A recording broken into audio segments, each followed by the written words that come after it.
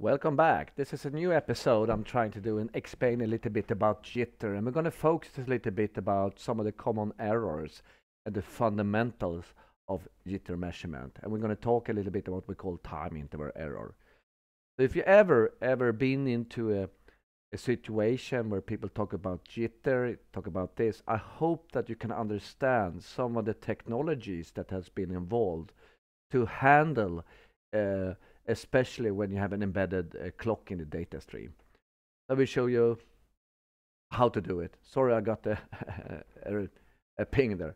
But anyway, if you're going into this, the details here. So look at this screen, but here we can see that we have an eye diagram, we have some jitter. I will walk you through this, and we'll come up to the same result there here.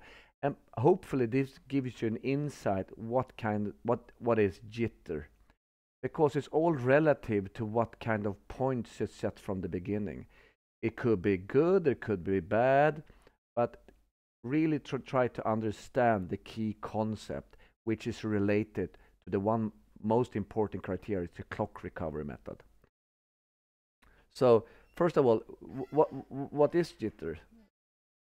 So if you look at this, there's kind of I found this one, but anyway, we're going to talk about time interval errors. So you have a data signal, and within that you embed your clock.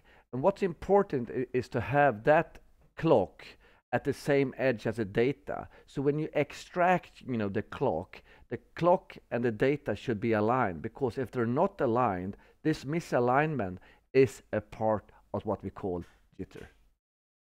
So I've been too long here, so I'm going to run this session here. I'm going to open a file. And by the way, I will put a link to this one. You can test this software for free for 30 days. Just download it, and then you need to download a license file. And when you download this, you have access to the same files I have here, so there's nothing special. So I will use this one, number 3. I will open this one. Here you go, ref1. So first of all, we start by adding a measurement to this to get a feeling for what it is. And we're going to make this a little bit more complicated in the end. So the fundamentals of jitter are the time interval error. It's where the clock should be versus it think it is. So we put this on. I measure this one, and I can plot this.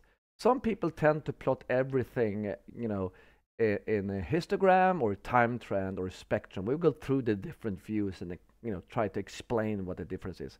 But I will just run a trend plot, which means if the clock is behind or if it's before, and we can see a line of that if it's before or after.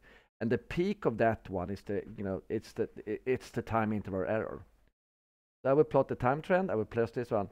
So you can see here from this one, we have like a minus 300 picosecond to plus almost like 500 picosecond.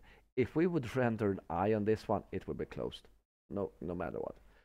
One of the key things we did here is, and this is important, it's actually to select the kind of a clock recovery. In this particular setup, it shows constant clock mean. What if we add another measurement, the same type of measurement? We will do 2 times, and here's the measurement. And measurement 2, I can actually rename this. That's what it is. We have 1, 2, 3. And the second one, we will have a clock recovery, which is fixed.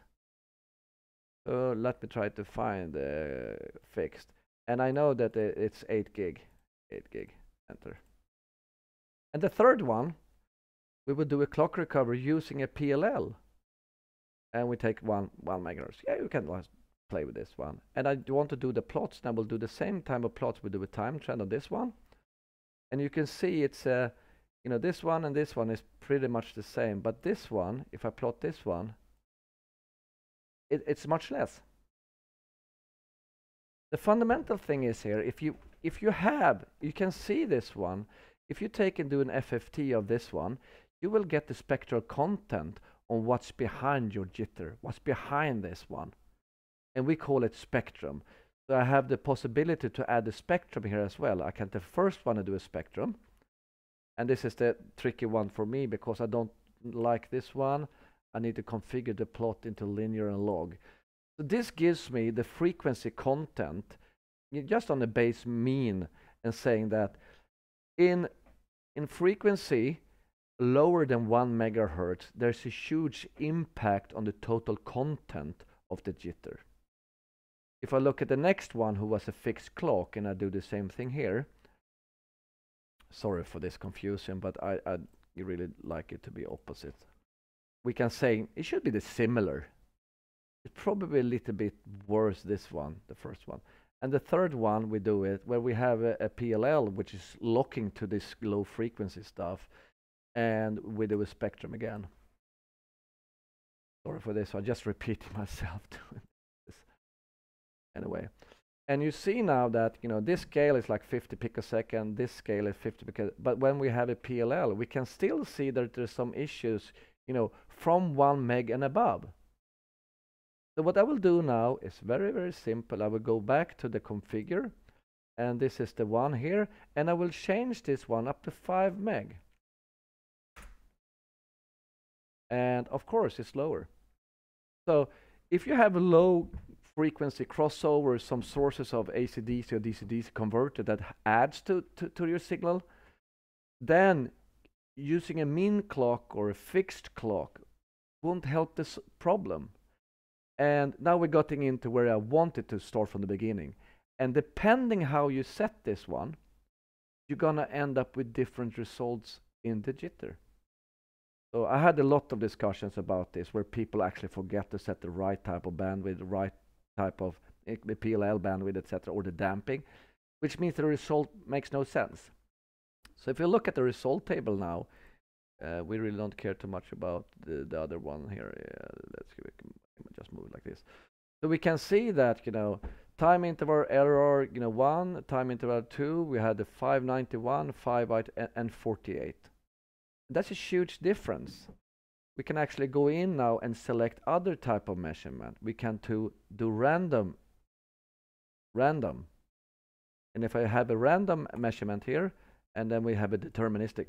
The difference between random and random normally can't do much about. It's kind of, it's there, the thermal noise, etc. But deterministic is inside your design. It could be crosstalk, could be other sources of things that you can point down to see where is my problem. We won't go into this is just a basic overview. But now I will do the configuration for them a little bit different. If we look at the clock recovery here for this one, here's the, you know, type 1, and this one should be the same. A clock recovery, you know, 5 meg, which is the good one. And you go to the results here, and we can say that we have random jitter is 3.4, deterministic is 21 picosecond. Fine. Now I will add the 2 other measurement, and I just pick one of the others. So I will select the same thing, the random and the deterministic jitter, but I will change the clock recovery method for these 2. This is the one, and we go for a constant mean. Doesn't really matter. And we have this one, we do the same thing, and we go for constant mean. And when it's done, I have the results again. And here is where it's getting crazy. So if somebody told me, oh, I have, you know, the random jitter is so high, how can it be thermal noise? It's not always thermal noise. It's a way how you extract the clock. But look at the deterministic jitter. It reports at 283 versus 21.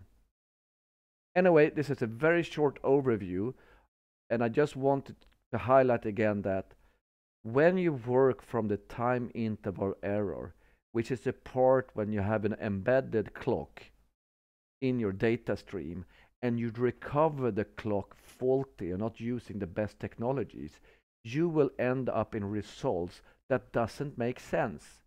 So first, check out your clock recovery, make sure it's right, and then we can continue this video another time if you want, related to the fundamentals of, you know, problem solving in deep jitter, because we will be able to separate all these particles.